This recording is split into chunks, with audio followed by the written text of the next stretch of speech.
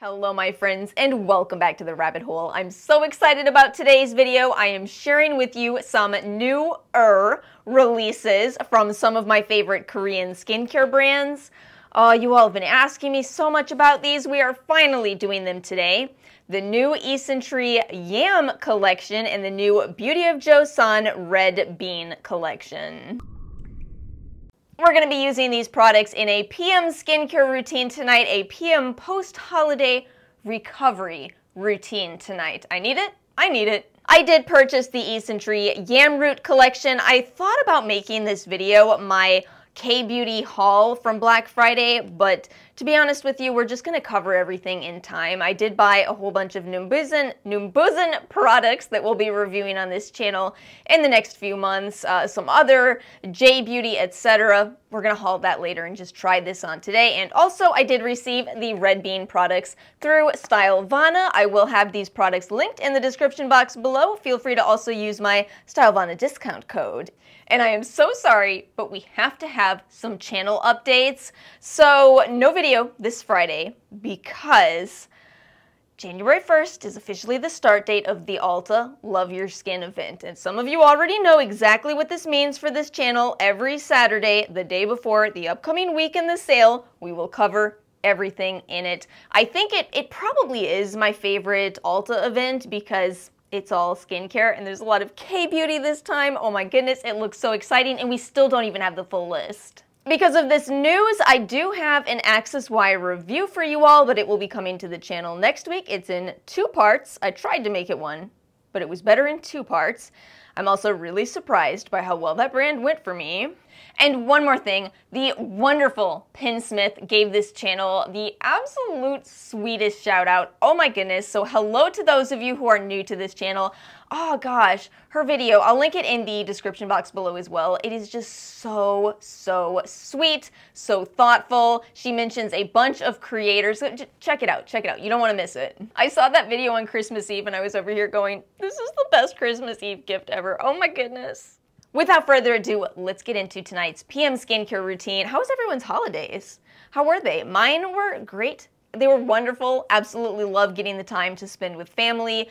Floored that my skin still looks good. I have this expectation that, I'll go into the holidays, I'll have a great time, but then I will have a ton of breakouts. It's been the story for a decade. It's just been how it goes. I didn't this time? What am I doing right? People with acne know. Y'all know. You know. But oh my gosh, my skin is so dry. It is so dry. We've been running the heat, what feels like non-stop. It was, I think, 29 degrees here, which is just unheard of.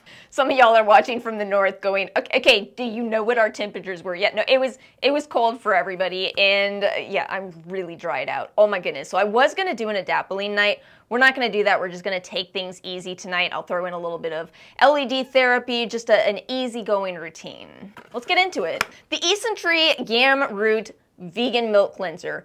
This was so different from what I expected. So it's a cream cleanser. Alice, I make messes everywhere I go. Cream cleanser, right? Looks like it will be maybe similar to the Serum, right? Nope, no, very different.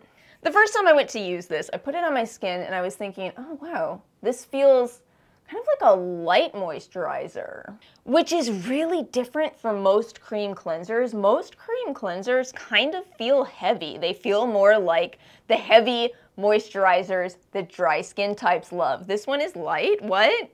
And the strangest part of this, the absolute strangest part of this cleanser is that it almost feels like it sinks into my skin.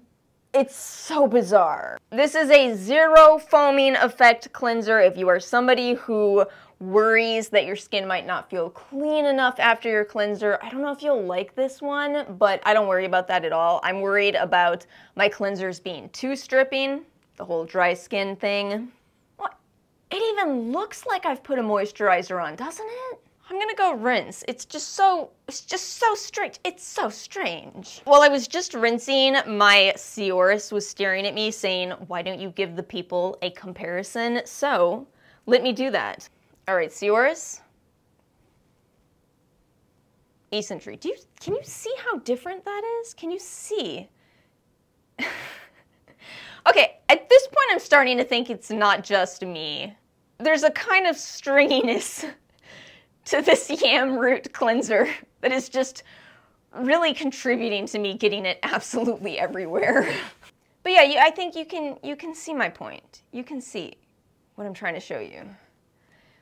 The yam root cleanser, this one, is so light. And it almost feels like it leaves your skin actually hydrated, which is kind of the exact opposite of what a cleanser does. I feel like I've never actually encountered a truly hydrating cleanser, but this might be the exception because I've also never encountered a cleanser that feels like it sinks into my skin. It is utterly wild. Okay, let's move on to this Beauty of Joseon Red Bean Refreshing Pore Mask.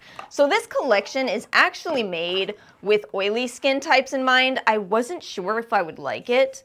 I'm shocked. I'm floored. I've tried this mask and I actually like it. It is not too drying. How does Beauty of Joseon just never come out with a fail? How is that possible? There's even a cute little scoop in this box, but I am going to use a little mask applicator here. Who is this from? Oh, I think this was an Exuviance gift with purchase. Somebody asked me recently what I do to enjoy my skincare routine more, and I think that's such a good question. I don't know if my answer will be helpful because what I do is an added pampering step here and there, you know, adding this brush in, just kind of spending more time on my routine. I really enjoy my skincare routine. I bought an entire set of skincare brushes so I could have even more fun with my skincare routine, so I don't really know if I'm the right person to answer how to get enjoyment from your routine if you're not enjoying it, but I can tell you that I really do enjoy all of these things. The masking, the using the devices, I love it. But you know what I will say? Don't feel like you have to enjoy your skincare routine. You know, we're all different. We all like different things. And yet skincare is something that really does benefit everyone, even if you don't enjoy it. So it's okay to just kind of get through it so you can have the benefits for your skin. I think a good tip though might be to look into more of the multitasking kind of products as opposed to, you know, the brands where you mix and match a whole bunch of products. Yeah, I think that actually is the best tip I can come up with, is to look for more of those products and less of the, you know, the people who want to spend 20 minutes on their skincare routine. Avoid those products and look for the products that say they're all in one. What do you all think of that? I get some really, really great advice in my comment section, some great advice. So we have the mask applied. Are you able to see that it's not too drying? It's got that kind of thin texture to it that typically works for everybody. I'm so glad. I was so worried I wasn't going to like the Red Bean collection, and how could I possibly have lived in Louisiana for as long as I did and not like something that is red beans? It would just be unforgivable. Anyway, I'm gonna leave this on for 10 to 15 minutes. I'll show you what it looks like right before I rinse it off, and then I will come back to you. As promised, I'm back. Look at this. Look, you can still move it. It's not a fully drying clay mask. It's amazing. I don't know how they did it. Okay, I'm gonna go rinse. I'm back. My skin feels amazing. It is not hard to remove that mask, which I really appreciate. It gives a little bit of a gentle exfoliation as you're rinsing. It's really well done. By the way, if you're new to this channel, this video is probably going to involve a lot of raving because, true story, these are my top 2 favorite brands. Not just saying that, they're actually my favorite brands because they have so many hits and very few misses. Do we really have any from these? Anyway, let's move on. I have this little cotton round in my hand because we're gonna move on to the Yam Root Vegan Milk Toner. And this is a very different toner from, I think, what I expected. In a good way. In a good way. I was expecting kind of a milky toner like the Dr. Surical. Can you see that it's dripping through my hand? I'm just making such a mess here tonight. Oh my goodness. But no, as you saw, it's actually kind of watery, and yet can you see the color? Can you see that it is kind of milky in appearance? I feel like if you want to love the Dr. Surical more, but it's been something where you haven't really known where to place it in your routine, you might really like this toner. because it's a perfect in-between. It's a lot more than a watery toner, and yet it's nowhere near the viscosity and the moisturizing sensation of products like the Dr. Surical, the Laneige Cream Skin. And by the way, this is where I really start paying attention to ingredients, because we are now into the leave-on products category. Cleansers, even masks. I'm a little bit different with my approach to those. So with this one, you are getting that yam extract that's gaining popularity as a humectant ingredient and a so-called alternative to hyaluronic acid or other humectants. Rich in antioxidants. I think that, again, what I think this is really good for is if you have tried those thick moisturizing toners and they've just been too much. It's been a little too much, but you still want that, you know, barrier supporting kind of emollient toner. This is wonderful and different, and you know I love different. The time has come for a little bit of LED therapy. So you gotta just take me seriously for a moment. The reason I'm doing this immediately after my toner is because that toner was rich in antioxidants, which may help to neutralize any negative effects from red light. Not that there's a lot, just kind of as a precaution. That's the whole idea behind green tea as well, and I've just started doing it with whatever toners I have that are antioxidant rich. Okay, I'll be right back. And we're done with LED. I know some people don't like the 3-minute masks because they worry it's not long enough, but it does have to do with more than just the time that you're using LEDs for. It has to do with their energy output as well. Anyway, 3 minutes seems to be enough. I'm very happy with my LEDs. Very, very happy with them.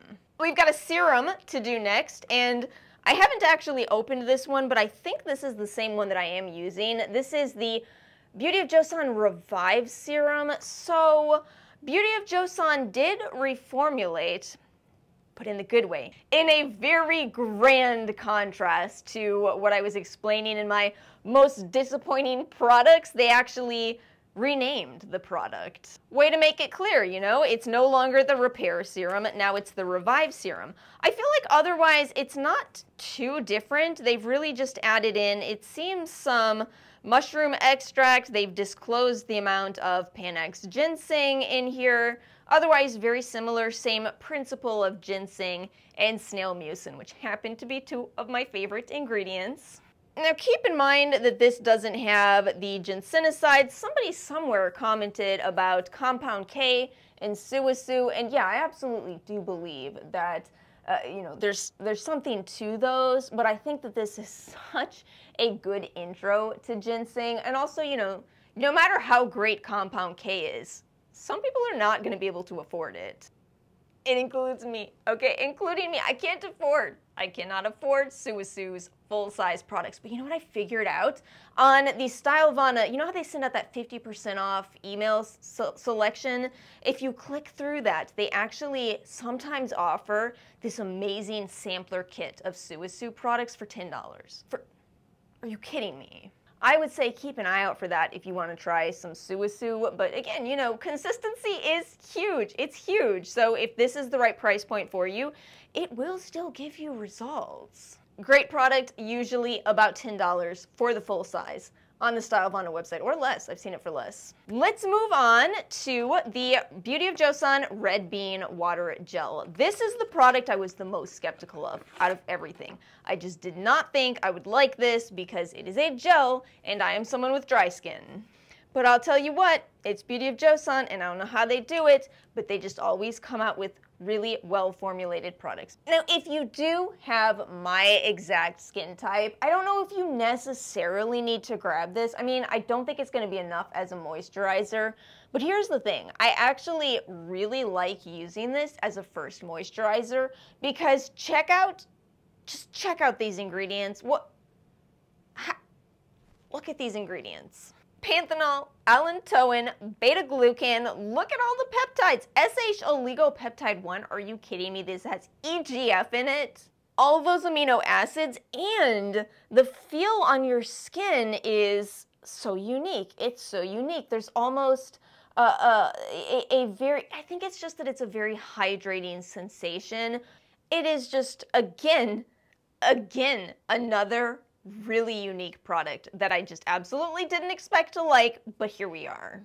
44.1% red bean extract. The idea behind using red beans is that they are, of course, rich in antioxidants, also a natural source of saponins. And we're on the final step. We are going to use the Isntree Yam Root Vegan Milk Cream.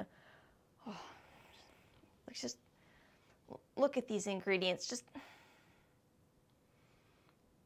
It's another work of art. And have a look at the texture of this one. Oh, I've wanted my whole life to recreate the moisturizer that looks like it's praying. Is that close? Is it close? It kind of is. Do you see it? Do you see? It's like cloud painting. Now watch as I apply this.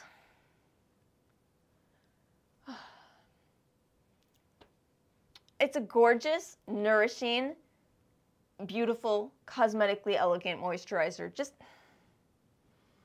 2 brands. I don't know how they do it. As if that's all the moisturizer I'm going to use, though. Anyway, we're going to load up because, like I said, my skin needs some extra moisture, and I feel like this routine is just perfect for delivering it. I just feel like I'm so close to being one of those old Herbal Essences commercials with my skincare. You see what I'm talking about? I just really love doing my skincare routine. I love it. I'm going to be honest with you. This combo, at least, does not feel light. I can feel it on my skin, but that is exactly what I want right now. Exactly what I want, with my skin doing the peely thing it was doing during the day. Not my favorite. But my friends, we've come to the end of this video. As always, let me know your thoughts. I know some of you have tried these products. So let me know your thoughts in the comment section below. Again, you do not have to agree with me. You can share what you don't like about these products, even though right now I feel like I have no real major flaws with these. Thank you again so much for watching. If you enjoyed today's video, make sure to like and subscribe. Have a wonderful rest of your week, and I will see you all next time.